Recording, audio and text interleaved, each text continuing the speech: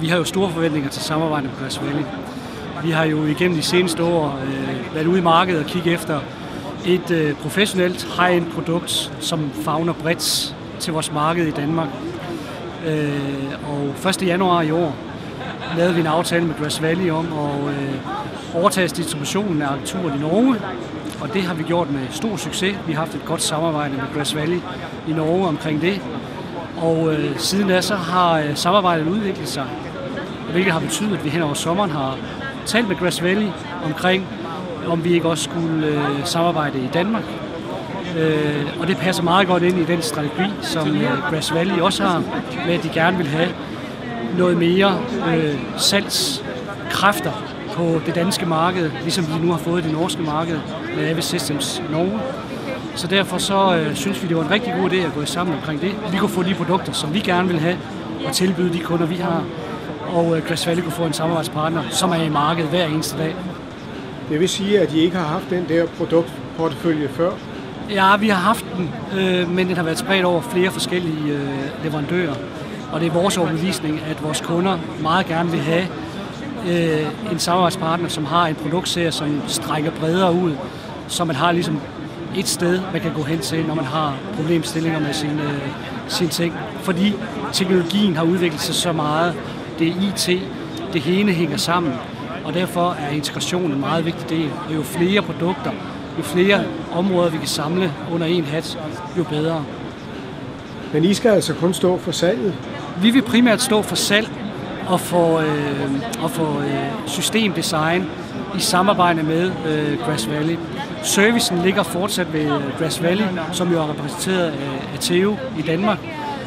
Og vi vil lige så stille og roligt udvikle vores samarbejde til at finde ud af, hvordan det her serviceniveau skal tilpasses til det danske marked. Så det har vi ikke nogen beslutning om endnu, hvordan det skal være endeligt. Men vores mål er selvfølgelig, at vores kunder skal have den service, som de her produkter de kræver.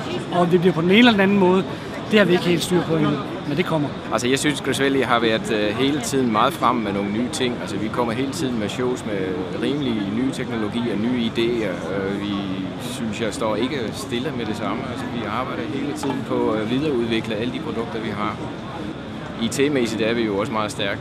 Altså serverbaserede løsninger, editeringssystemer.